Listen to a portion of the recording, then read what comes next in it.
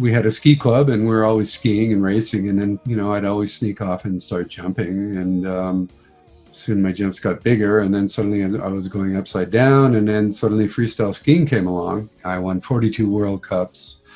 And I won 3 consecutive aerial titles from 77 to 1980. And 3 combined titles. Still, you know, struggling with what I was going to do with my life, but I enrolled in cinematography in a college in Toronto. Willy asked me to ski in a Bond film, and I couldn't go. I was defending my world title. It was more important to me than being James Bond, if you can imagine that. Willy got a contract to do the ski sequence in For Your Eyes Only, and he said, I want you to do it this time, and we're heading to St. Moritz to practice in the bob run. You're going to ski it as James Bond. Suddenly I was skating as fast as I could from the top, just trying to get as much speed and getting into a tuck. And and it was just mind-blowing for me. It was a real eye-opener that I could actually hold an edge on solid ice going 60 miles an hour vertical.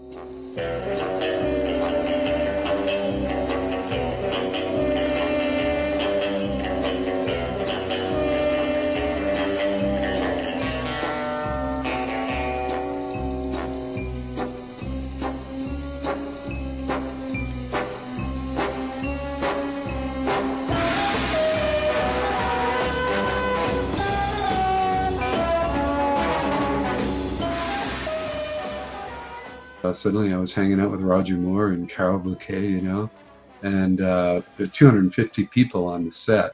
Jackie Chan's an incredible athlete, and the idea was to teach him quickly how to learn how to snowboard so he could do his own stuff. And he did. I taught him in 10 days, and he was jumping 10-foot cliffs. Because suddenly they would say, oh, you have to film this shot. And I wouldn't even get in my ski clothes. I'd wear my freaking wardrobe.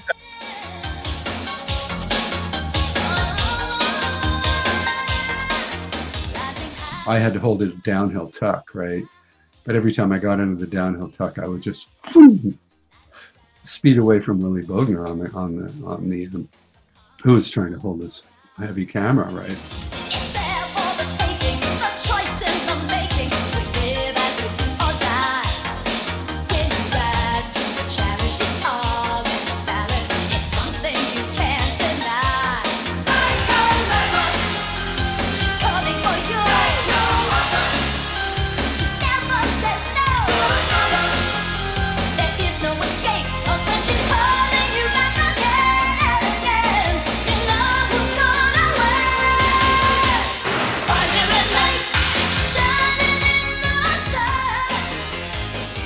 Right there. As soon as I left the lift, it was